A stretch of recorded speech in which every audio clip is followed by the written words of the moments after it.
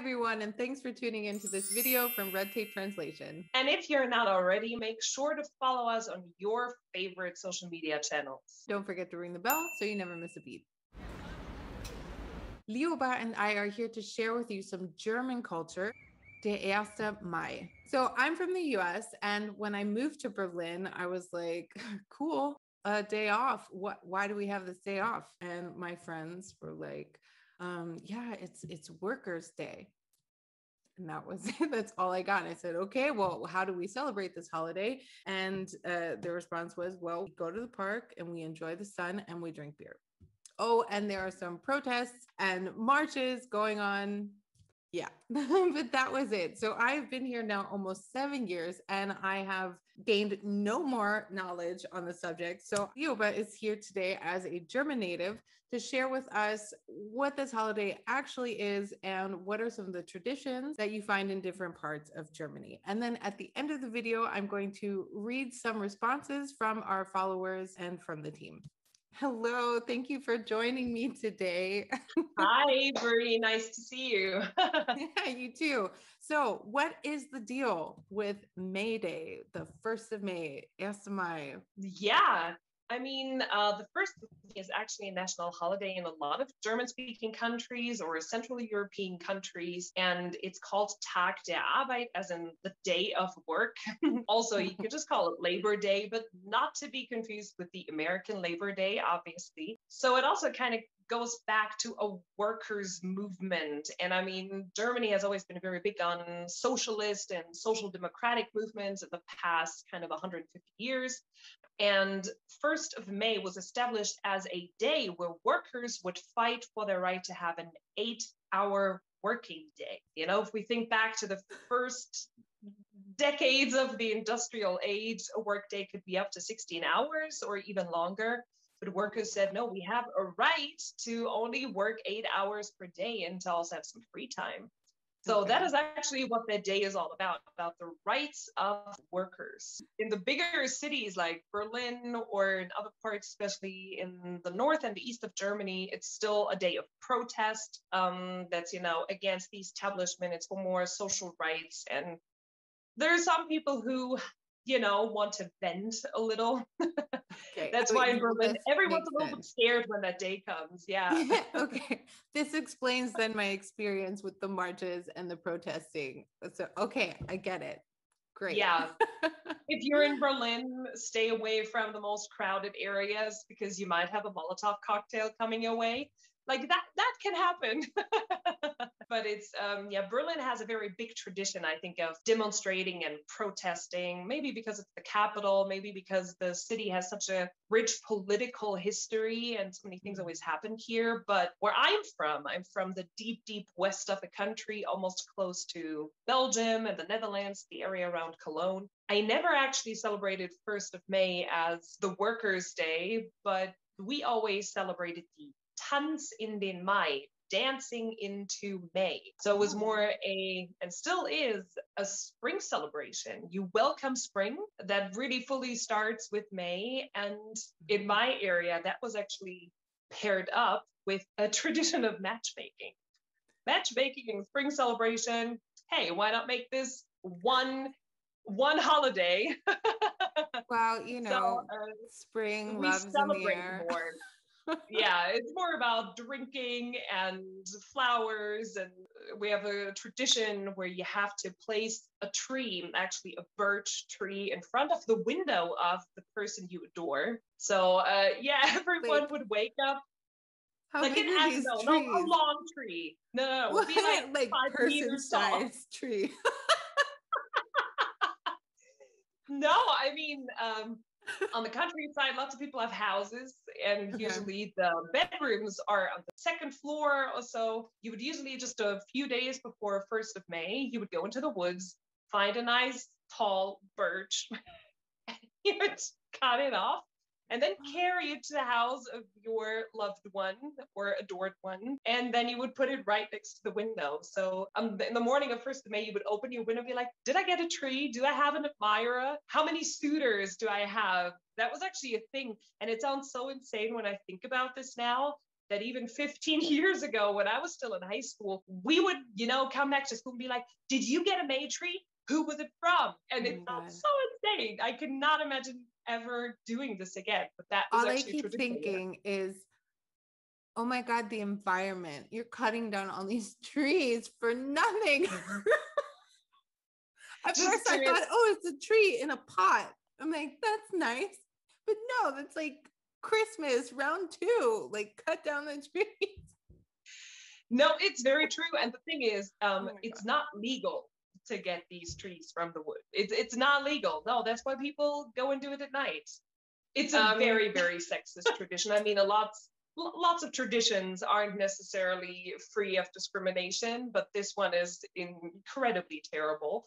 Just a couple of days before 1st of May, all the bachelors, and so all the single men from a village would come together. Usually they would meet in some sort of like dive bar or like a pub, and they'd have a list of all the single women over 18 years old.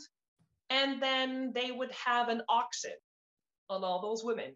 So whoever pays the most money for a woman gets her. I'm not making this up. This is, I mean, it's a tradition that's kind of fallen asleep a bit. I'm not mad about that. I was just going to ask you, they still do this? I don't think they still do it in the village that I'm from, but I think until I was like maybe 16, 17 or so, that still happened. I don't think it's happening anymore. It was a celebration. And I mean, growing up, like, especially when I was a kid, that was always a big event because eventually the man who pays the most money for a woman, he becomes the May king. And the woman he bought,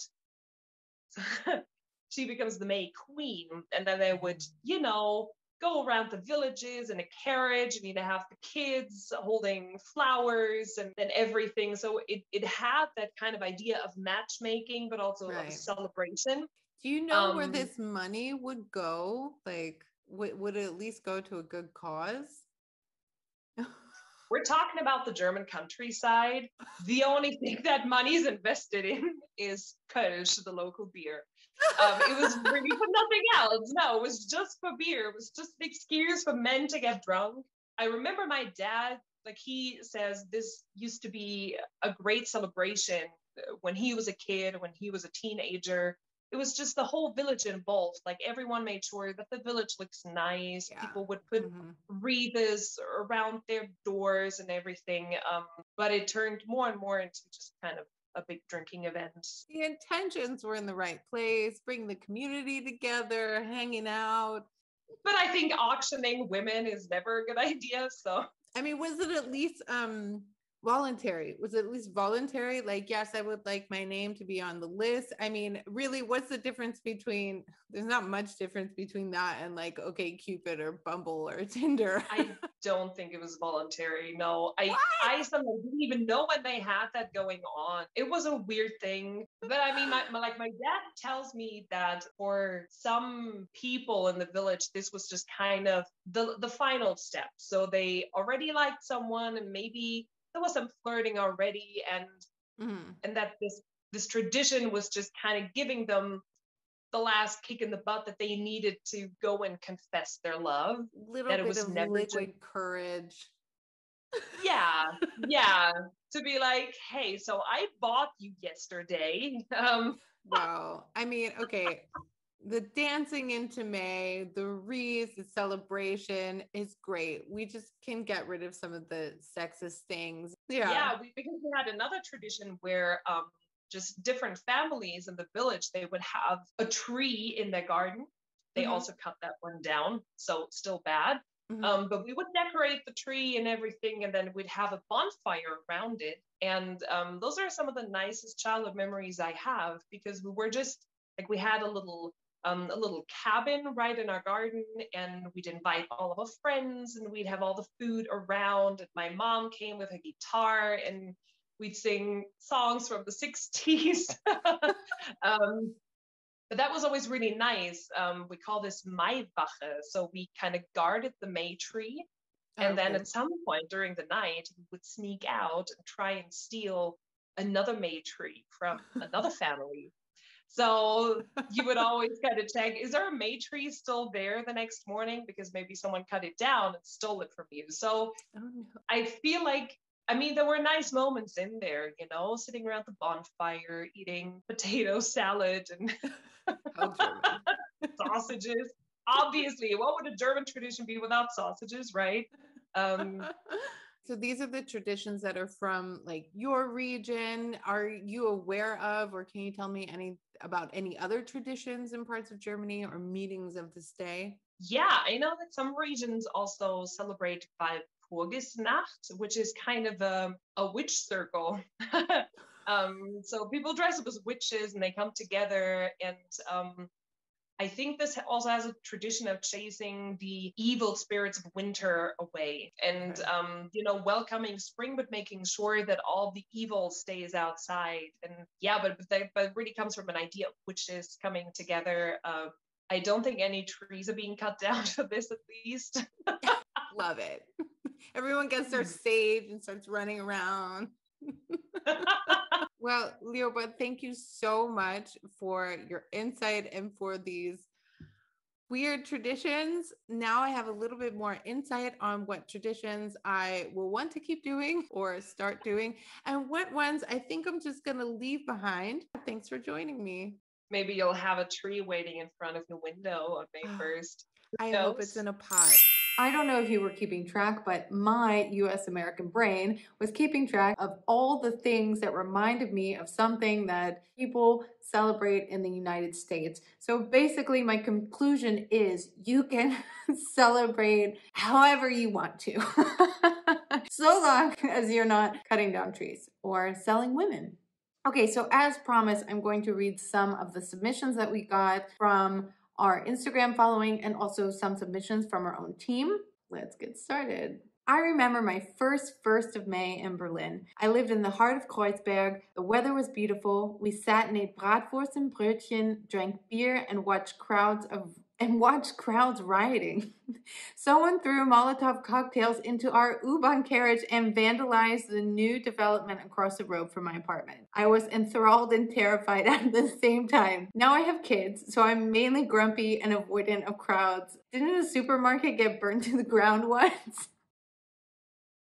Another one is, we used to live directly on the Turmstrasse, and any kind of marches, marathons, bike races would always pass down there as it's on the long drag that leads to the Siegessäule. So the 1st of May, there was always a protest march, and Turmstrasse, being Turmstrasse, you just kind of got out of the way. May Day is also celebrated in the UK and is a bank holiday, but it's more of a tea and sandwiches affair than a protest and riot. So, real Berliner. The truth is, no one really celebrates this. Everyone is kind of aware of the meaning, but celebrating it in a capitalist society, I don't know. It's just one of those few days off you get here. It was more important before the wall came down, but involuntarily. So I'm glad I don't have to go to marches. Actually, I talked to a student of mine. She said a similar thing. Before the wall came down in the GDR, you didn't have a choice. It was absolutely necessary that you had to go out and protest. It wasn't a choice. This is a good one. The first time I ever tried smoking was sitting on a dumpster in Sternschanze in Hamburg, watching people set fire to cars on my first Erster Mai in Germany. My buddy said, wow, normally the riot police are here by now, which my girlfriend and I took as our cue to leave. Good decision. We went to a quiet playground and made out on a bench until 5 a.m. Erster Mai is great. Thank you so much to those of you who sent in your experience. Wishing you a safe and meaningful Erster Mai.